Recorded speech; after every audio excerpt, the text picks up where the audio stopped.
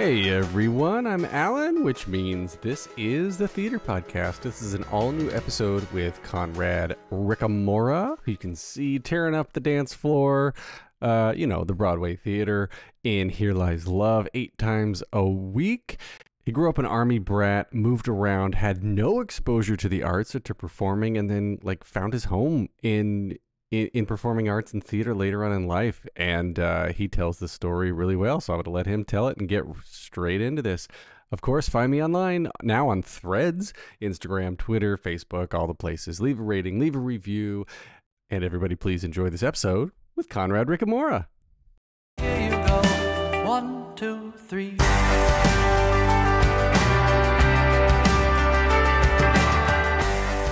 Our guest for this episode may be best known for his 6 seasons as in the role of Oliver opposite Viola Davis on the ABC network hit How to Get Away with Murder, or How to Travel All the Way to Mordor, as I say in this nerdy house.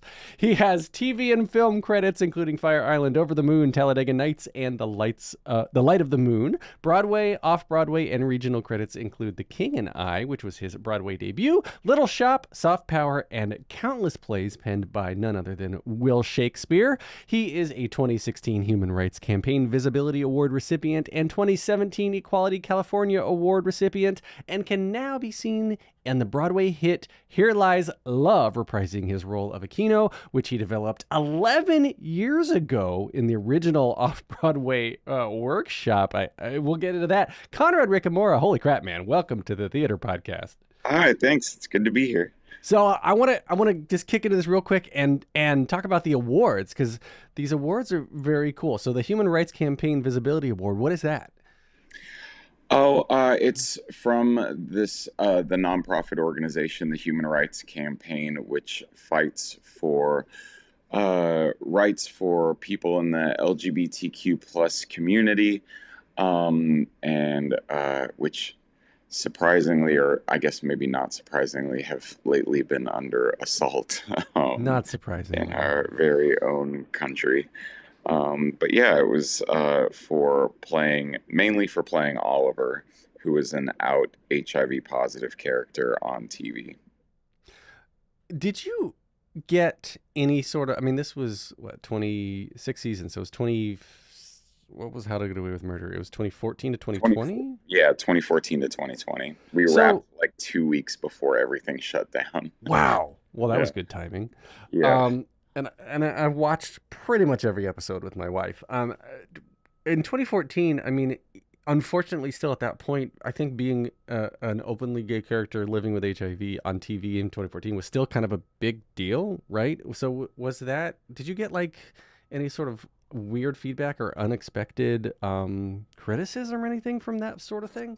No, I felt like it was really welcomed. That was the response that I'm sure there was stuff that I didn't read or didn't see that was pushback on it. But I don't know. I feel like in general there was pushback because we showed some pretty.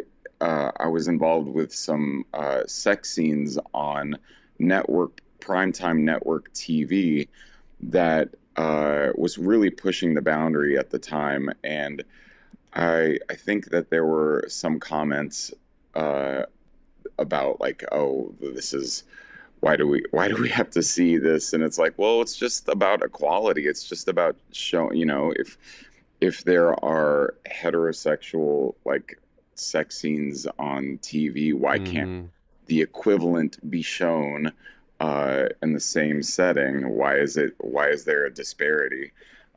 So that it's kind of, I was really proud of it because it normalized a lot of for a lot of people, not just gay characters, but that gay characters have sex lives. Gay people have sex lives, and I feel like the show normalized that and made people feel more okay with their own sexuality. Absolutely. Yeah. And I like that it is becoming normalized, and I enjoy when people of any sexual orientation just have a relationship and it's not a plot point. You know what Yeah. I mean? Hmm. Like it's not they're the sidekick because they're gay. It's just like this is somebody that just happens to be a human and have Right. preferences. Yeah.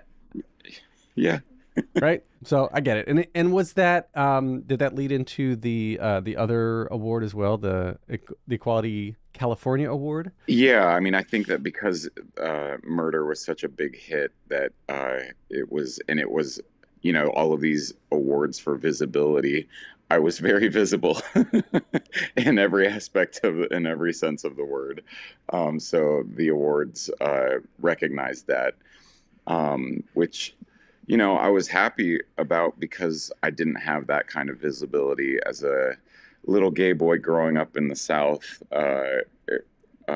Was much needed in when I was growing up in the '90s and just wasn't anywhere to be found. So yeah, it was I was happy to be providing that acceptance and visibility to people now. So Here Lies Love is is such an interesting show, and the fact that it was I mean, there's many things. In 2004, the concept album came out with David Byrne and Fatboy Slim co-created it, and it went. It had two different runs off Broadway, and then it had a Seattle out of town. Oh, well, no. 2013, 2014 off Broadway, 2014 in London, 2017 in Seattle, and then now on Broadway. Yeah. Yeah, we had a run. The first run in public at the public was 2013, and then the London run I think was after that, and then we went back to the public in 2014 because they couldn't find a space that would allow us to tear up the seats of a theater, and then 2017 at in Seattle. But yeah, it had a hard time finding a home because it's so. I mean, you have to literally renovate a theater. Right. So that was going to be one of my questions was if you knew whether or not the original concept was to turn a massive stage into a nightclub. No, I never. I don't. I never asked David or Alex if that was the goal. I think that, and I'm guessing that it wasn't ever the goal because David just kind of creates without I feel like he creates without a specific end goal. It's my sense of the way his mind works and the way his creativity works is that he just follows his instincts and his impulses. It's not like he's like, how he doesn't have a very commercial brain. It's not like he's like, we're gonna sell out this Broadway theater. It's very much just like this seems like a story that needs to be told. This seems like a concept. Oh, this person in history is really interesting. Oh my gosh, they went to Studio 54. Uh, why these things need to exist together? Like this is a crazy like coincidence. So I don't think that he ever had like the end goal of a theater in mind. Well, so I guess how did you get involved back in the original workshops to originate this character, right? Because that was like I said 11 years ago. Oh yeah, no, I was in my third year of my MFA program at the University of Tennessee, and I was reading the New York Times, and I saw that they were developing this show about Imelda Marcos and the People Power Revolution in the Philippines, and and that it was for people who had like pop rock voices, and that's kind of I'm not like a classically trained singer. Like I mostly gravitate towards pop rock, R&B type music, and my voice kind of sits in that realm mostly as well. So I was like, oh my gosh, and my dad's from the Philippines, so I was like, I feel like I should be a part of this, and so I asked if I could fly up and go to an open call, um, uh, and my professor said yes. Flew up and got into New York City at around 1 a.m. Waited in line at 7 a.m. to for the open call, and got passed through. got asked to come back the next day. Called my professor and was like, "So they asked me to stay another day. Can I stay another day?" And he said, "Yeah." Then I was in the room with Alex Timbers and David Byrne and the rest of the creative team. And then they asked me to come back the next day, and I was at school. My University of Tennessee is connected to an equity theater called the Clarence Brown Theater, and I was doing Kiss Me Kate, and we had a show, and we didn't have understudies, so I had to go back. But they were like, "Okay, that's fine." And then the next day, while I was in class, in my acting class, my phone rang, and it was a New York number. And I answered it, and they said I got the part.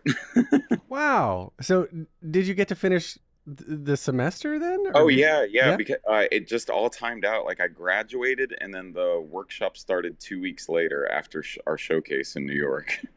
Wow. Well, that's very fortunate.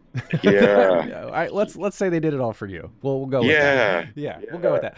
And I want to back up again. We're going to talk about Here Lies Love so much because it intrigues me in so many ways. But born in Santa Maria, California, and so that's one side of the country. And then you grew up in Niceville, Florida. Niceville. You got Pleasant. You got Plant. You got all sorts of fun things. Florida has. You are the first person to make that joke. No, isn't there? There's Sunshine. There's all sorts of weird things down there. I think there's a Pleasantville, New York. I think. Yeah, something like that. There's one nearby. I don't know. But I know, and we'll talk about your dad's connection to the Philippines and actually the true history when we get back to Here Lies Love. But I want to what brought you to California? What brought your family to California? And then how'd you get the move over to Florida? Yeah, no, my dad came over from the Philippines when he was 10 or 11. And then they started out in British Columbia and Canada, and then eventually settled down in Long Beach. And then he went into the military when he was 18. And then we just, after that, trotted all over to military bases. We lived in Iceland for a little while. No kidding. Yeah, and because there's an Air Force base in Reykjavik. Right. And then we lived in Denver. And then Florida, was middle school through high school was in Florida. Interesting. So, do you have a favorite place that you look back on in your childhood? Because continuing to live in Reykjavik would have made you a much different person. Yeah. No, I still want to go back because I was pretty young, but I do have memories of it. But I really like Denver. We were there for 2 years, and I remember really liking it there. Yeah. Oh, the mountains. I mean, you can't beat that. I love the West Coast for the same reason. You just have beach and mountains right there. And then Denver is just this clear air. And then Florida, screw Florida for many reasons. I know. I mean, yeah, Florida's going through a lot of stuff. Florida's going through a buttload of things. All right, we're going to take a quick break for an ad or two. Stay tuned. And now we're back. Do you have a touch point in your life? Do you remember that moment where, I mean, you're traveling all the time. So what was that moment where you're like, oh, this is what I want to do to start performing, to get into film, to theater? And no, I had no exposure to the arts at all because I was growing up on military bases, and it was very much machismo culture. Men and boys expressing themselves in any way was not just not allowed. And so even though I was traveling around and living in different areas, I was pretty much, our home base was the Air Force bases. And it wasn't until I went away to college that I went to the theater for the first time. And took an acting class there in my junior year of undergrad, and that's when it really kind of exploded for me. I mean, when I was a little kid, I liked to sing and dance, just in my bedroom and making up little routines. But then I remember a certain point around 5th, 6th grade when it was oh, this is very clear that this is no longer allowed, that I have to, I'm going to get beat up every single day. And that was just the reality of, there was no outlet for it, so I couldn't. There was nowhere for me to put it. That's interesting. I sort of had the reverse because I, as a little kid, I was in chorus and like boys chorus and some theater stuff in Clearwater, Florida. Like I was in Uh, Gainesville and in Clearwater, Florida, and then I moved to North Carolina. And I know you were in Charlotte at one point. I moved yeah. to Wilkesboro, North Carolina, when I was about 10, I think, 10 or 11. Can't remember now. And in North Carolina, that's where I wasn't allowed to express myself anymore. Oh, wow. Yeah. Well, I mean, Southern Florida is very different than North. I mean, the part of Florida I grew up in was right below Alabama. You drive 30 minutes Oh, north the and Panhandle. oh yeah, yeah. Yeah. And you're in Alabama in 30 minutes. So that area is very, very different than like Clearwater, St. Pete, Tampa, Miami, Gainesville, like Hmm. Jacksonville, like Orlando, like all of those areas are very different. Absolutely. Yeah, I feel that. So then what was your original major then if you didn't get into theater until junior year? I was a psych major, and I played tennis really competitively. Went to school to undergrad on a tennis scholarship, and I really liked psychology. I like the idea of the psychology of performance on a tennis court. To me was so fascinating, and what makes people get into this zone sometimes where they block out all of the noise, and what gets in the way sometimes, and these expectations of winning and losing, and yeah, I found I ended up focusing mainly on sports psychology, and that was what I studied in undergrad. That's so interesting. Sports psychology. And Yeah, so it translates into, I mean, it works, it not works, but it translates and is applicable to theater and to performing arts. It's the idea of if you're focused on how you're being perceived, or if you're focused on uh, uh, anything other than what you are doing, then you're going to be distracted or be like taken out of what you're doing. The concepts are applicable and transferable. that's literally what I was about to say. And I equate Broadway to being the the Olympics of theater. Oh So yeah, you have to be an athlete in mind and body and be so focused and so present to do your best and to maintain the physical and the emotional rigor that it is required for 8 shows a week is insane. And yeah. so yeah, so you could be the best singer in the world, but you can't do 8 shows a week and like you go hoarse every other day, I right? know that's Like one of the things David told me when we were developing Here Lies Love 11 years ago. And he was like, "Oh yeah, like he wrote an initial song," and I was like, "David, you realize I do have to do this 8 times a week?" And he was like, "Oh, I didn't think about that," because he like even pop stars like they do a concert, but then they have like the next night off or the next two or right. three nights off. Right. Yeah. I completely get that. And that's why when you see someone just like yourself in the whole cast, I mean, really, gosh, when I was today's Friday as we're recording this, I saw this Wednesday night, 2 days ago, Oh, and the cast like just everyone's singing their ass off, and in a way that I mean, when you objectively you're like, oh, this is a good show, this is a really good show, and everyone's a great singer, but when you look at it and take a step back, and you're like, you have to do this. And touch these places in your soul and in your psyche 8 times a week and make it because there's somebody who has not only not seen the show before in every single show, but there's also somebody who's never seen a Broadway show before. And so you're giving them that possible moment to change the course of their life because they can get inspired by this. well, I never thought about it that way. Well, there you go.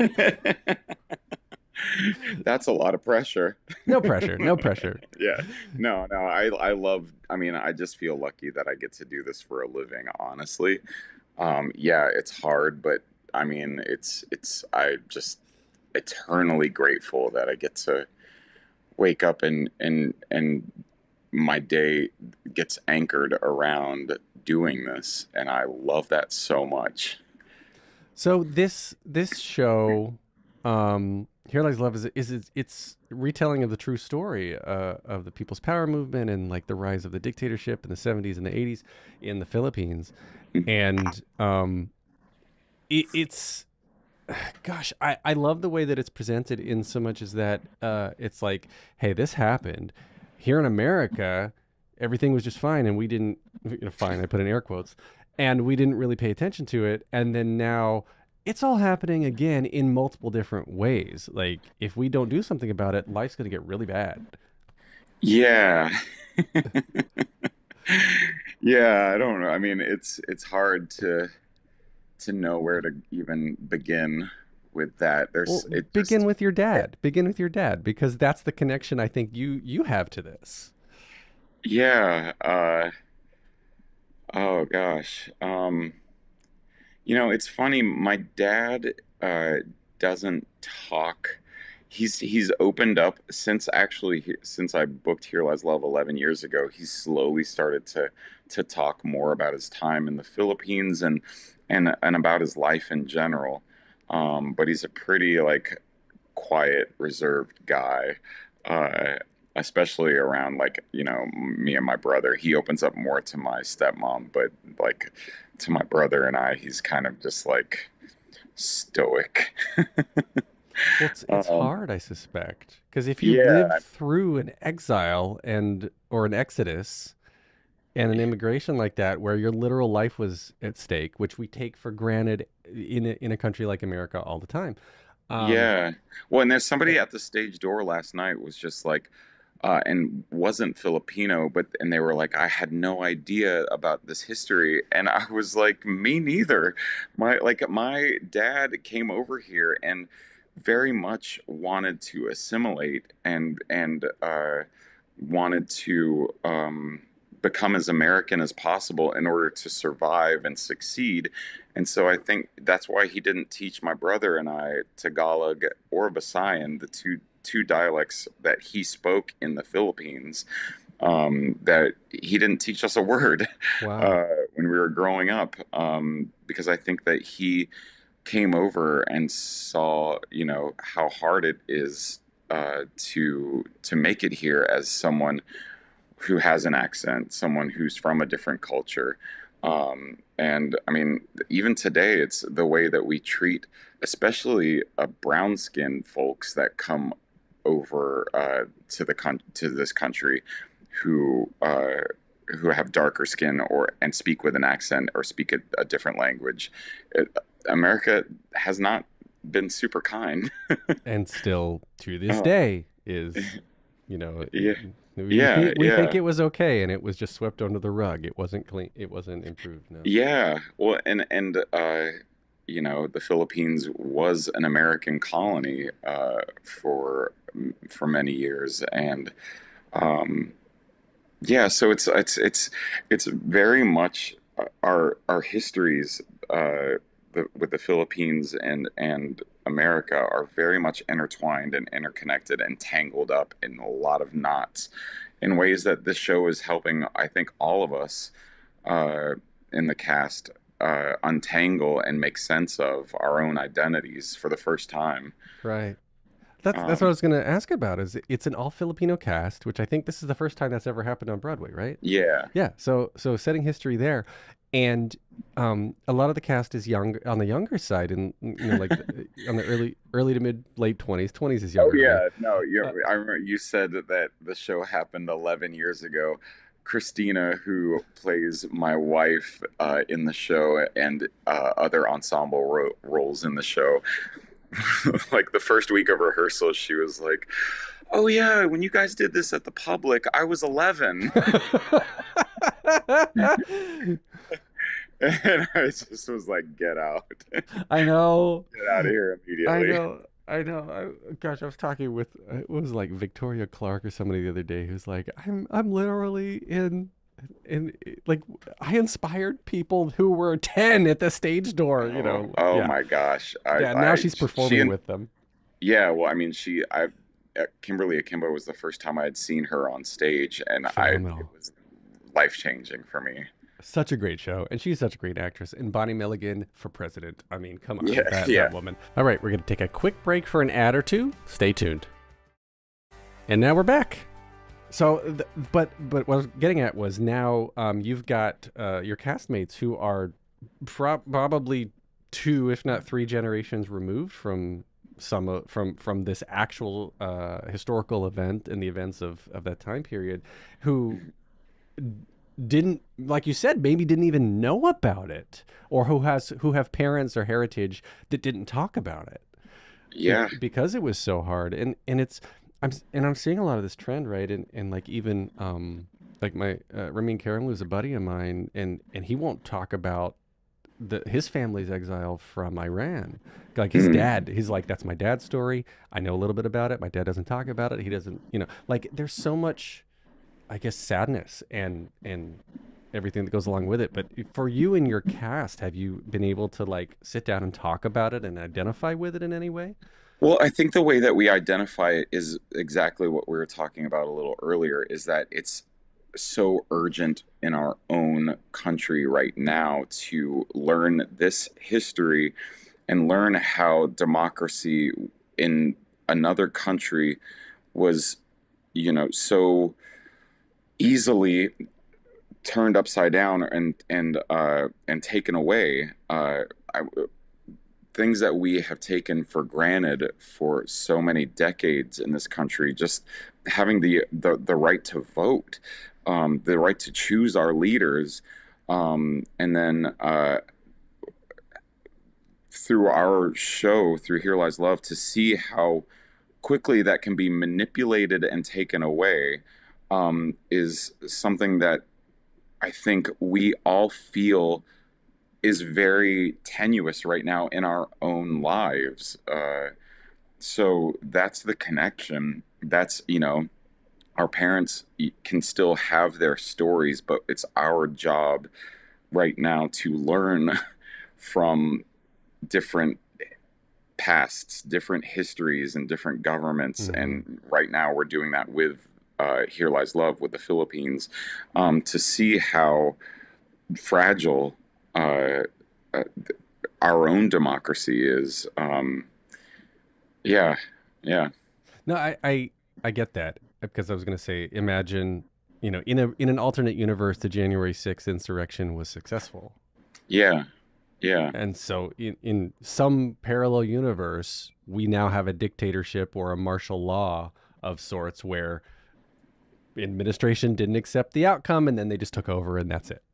Well, yeah, and I mean, it's still having effects on, people who are members of the LGBTQ community, with the Supreme Court that was put into place from the previous administration. It feels like our rights are still being taken away. People who benefited from affirmative action, which was put into place because people of color were denied and certain rights and certain weren't allowed into certain spaces. To see that being walked back now is sobering. On to a lighter note. I love how at the beginning of Here Lies Love, the DJ, which is he's not actually controlling the music, right? He'll just Or is he? Or is he? All right, we'll start that rumor. The DJ is actually DJing. Says like karaoke. Filipino brought the culture brought karaoke over to the States, and here we are setting the stage, pun intended, for this wonderful, wonderful nightclub that we are now watching the story unfold in. So the original workshops, I never had the fortune of seeing it off Broadway, either time. But when you figured out, or when you were told or shown concept of what Broadway was gonna be, was that something that you were like, oh yeah, this is cool, or like, holy crap, what are we gonna do with this? Because I imagine as a performer, it's so unusual to literally be in the midst of a crowd of people and walking among them and through them and above them and having them look down on you. Like I was literally seat A1 on the side of the stage behind what would be the proscenium, looking down on people's heads, the performers' Yeah. heads. Yeah. Uh, I mean, because I've done it so many times now, I got used to it early on, but I do remember like the first, at Williamstown and then the first run at the public just being like, well, I have no idea what this is going to feel like when we get out on stage. I have no idea how people are going to react when we're, brushing up against them as we run through the audience. And, but let's see. And luckily it was received, really, really positively. Uh, yeah, in terms of it happening in a proscenium, it doesn't really happen in a proscenium anymore. We've completely transformed a Broadway theater into a nightclub, and I think that's the cool thing is that we've transported people who are walking into a Broadway theater, and you can feel people's excitement to see the space and be in the space for the first time. That it's just you're completely transported to a Studio 54 type club. My jaw hit the floor. Like as soon as I went through the doors past the box office, I was just like, this is insane. And there's coat check right there, just like a regular club, right? Because you're on the dance floor. You don't want big bags or coats hanging around. But then you go through, and it was so cool for me to walk. You're walking through, basically through the wings to get onto the dance floor, to go back out into what traditionally would be backstage. And what I said about the proscenium earlier is from my seat, if I look straight up into the fly, I'm looking at the backside of what where the original proscenium was. Yeah, which is kind of cool because you can see like the bones of the theater, but then you can see what we've transformed it into. Oh, it's so cool. Yeah. And do you have a contingency plan if the set pieces don't move? Have you gone through plan B and plan C for that stuff? We just hold. But hold. It's only happened so far. It's only happened once. Oh, really? Yeah. So Greg, our stage manager, gets on the God mic, and it's just like any show. Yeah, the stage manager just gets on the mic and says, "Actors hold." Yeah. Oh, it's so cool though, and I love the use of the projections and the lights, and I mean the whole thing is beautiful. It is such a beautiful set, and the music, of course, David Byrne and Fatboy Slim, equally great, and the story itself, again, amazing. But coming out of, I guess we're still in previews now as we're recording this. So the show is it still being tweaked, or are you mostly set at this point? Mostly set. They're small. I mean, up until a week ago, we completely restaged one of my numbers where I start in the mezz, and that was wild. But yeah, I feel it's starting to feel like, okay, we've found what this version of the show is, and you can feel it crystallizing now, and I can see in the creative team when we come to rehearsals every day that it's like I can feel their excitement about we've taken this big leap. I would think that like this past Sunday and Monday's shows, you could feel like, okay, something has clicked. Yeah. All of a sudden, and now it's just diction. Yeah, diction. Stuff like that. Like you can really lean into your roles now because you're not thinking about where to go so much. Yeah. And opening. That's the thing that I always find interesting in this part of the process, when in previews and as previews start to wind down into, opening and freezing the show, as actor, you kind of have to really start taking the reins over from the creative team and being like, no, I have to own this now. I need, like, I really have got to, and in times like pushing back and being like, well, I know what you're saying, but from my experience on stage, this is what the experience is, and this is how, if you change, if sometimes I feel like creative teams can start getting a little bit like bored, and so they're looking for something this change, and you're like, well, if you change this one little moment, you are not thinking about the way I've created this arc, like through all of these separate other beats. It changes the next beat and the next beat and the next beat, and you really, I think, have to start sticking up for your character as previews start winding down and being like, okay, it's time to solidify this and shut it down. Like you have to lock your own psyche. Yeah. Yeah. Have you had any fun experiences with the audience being so close? Because I imagine that would be a little nerve-wracking for people who, maybe introverts specifically, who are like, don't touch me, don't touch me. But maybe those people aren't buying dance floor tickets anyway. Oh yeah. Well, I mean, now there's nowhere to hide from us because we're up in the mezz now. Yes, I know. So yeah, I've learned to read people really quick. I mean, this is also where my military background, my growing up on Air Force bases and moving around so much, you learn to read people really quickly. And so now in the show, I can see in the audience with a quick scan who wants it to be approached and who definitely does not want to be approached. And I just don't approach those people. I think it's funny where the camera, so the first time the camera is going through the audience, like you have a live camera taking footage, and then there's like pulling up actual people to be the girlfriends and whatnot, like to be on camera, and everyone's like, yeah, so awkward. Yeah, yeah, that was one of my favorite moments.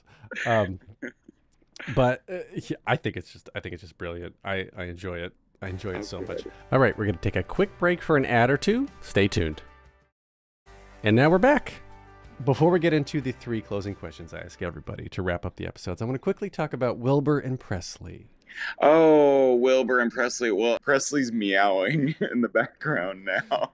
So your cat and your dog, and there's a lot of Presley's the dog, right? Presley is the cat. Presley's the cat. The latest Instagram picture you posted of the two of them together just gets me, because I love cats who sit like people. He's the funniest. Just like, it's a self-made like he creates his own chair and it just sits on himself. Big cat butt. I love that. Yeah. All right. So first closing question for you. Just what motivates you? Storytelling and connecting through stories. If you could give advice to your younger self and younger people listening now, starting out down a similar path, what would you say? Oh, down a similar path. I would just say focus on the work. I feel like there's so much noise in life that if you like what you do, then focus on what that is. And in terms of, I guess, in acting, in the entertainment industry, finding out what the actual work is, and then letting go of all of the rest of it, and also not partaking in too much of, because there's so much just hype around what we do, and enthusiasm, which is great, but it's also like, okay, what is the work? What that we're doing? And remind David Byrne that you have to perform 8 times a week. And that. Yes. All right. Last question then. If you could only see one show for the rest of your life, but you can see it as many times as you want, what would you see? Ooh, one show for the rest of my life, but I could see it as many times as I want. Oh boy. I recently went and saw with my husband. We went and saw Hadestown, and just, I love that. I saw it at New York Theater Workshop, and then brought the Broadway run, and then Eva Noblezada is still in it, and Mm-hmm. she is unreal. I mean, I love the show in general, but she is really Presley. You I hear the gotta stop cat. I know. meowing. Oh my Presley's back there. god.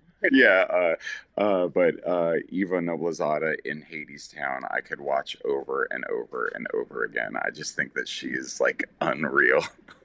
I agree with you. And speaking of songs that need to be reminded that they need to be performed 8 times a week, Anais Mitchell wrote Orpheus, right? Reeve Oh Conrad's yeah, he wrote Orpheus' role in her own range, like a female range, just because that's all she knew to do. And then all of yeah. a sudden it's like stupid high for men. Oh And yeah, she's like, oh, I didn't even think about that. But then you can get people like Reeve who just knock it out. yeah, It's great. yeah. It's great. It's insane to Yeah. watch him do that. Amazing. So, where can we find you online on the socials? At Conrad Ricamora on Instagram, and now the new Threads. I Mm-hmm. just signed up, and yeah, it's just at Conrad Ricamora. I think I'm not really on TikTok, but I think it feels strange to be talking about TikTok at 44 years old. But it's at Conrad Wayne Ricamora. But that I probably post a video every 6 months. I found I actually did this after Here Lies Love. I took a bunch of little videos of different parts of walking in, and then just said auto cut, Oh, and really? it made the reel I've got up there now. And I swapped out the music with the Here Lies Love concept track, from 2004. Oh, But then cool.